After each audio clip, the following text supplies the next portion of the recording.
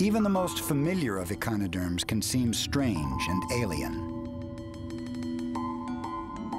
The sea star is a headless, faceless wonder, a collection of arms that forms a five-pointed star. Like all echinoderms, its body is based on five-part symmetry. In fact, every echinoderm is a variation on this five-part body plan.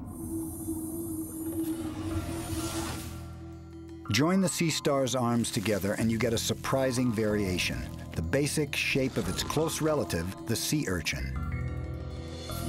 The five arms have become a five-part sphere. The sea urchin's mouth is hidden on its underside.